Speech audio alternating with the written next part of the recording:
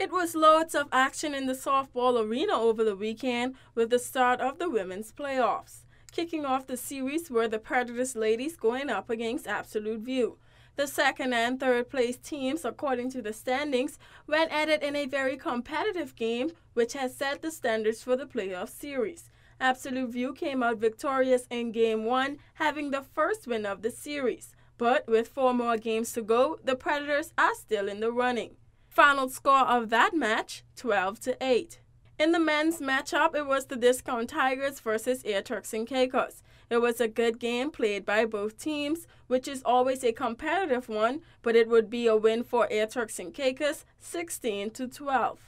And it was a great game for the Predators men as they took on the Kishko team.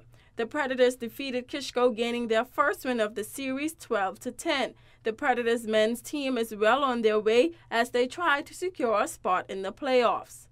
The final game of the weekend saw first place team Silver Deep versus fourth place team HAB as they commenced their best out of 5 series, and in Game 1, Silver Deep showed why they are the #1 team this season as they took control of the game, with HAB managing to get 1 run compared to Silver Deep's 12. The game would end with a score of 12-1 in Silver Deep's favor.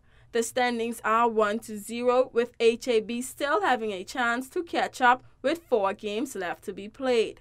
That's all the softball action. For WIV4 Sports, I'm Tian Thomas.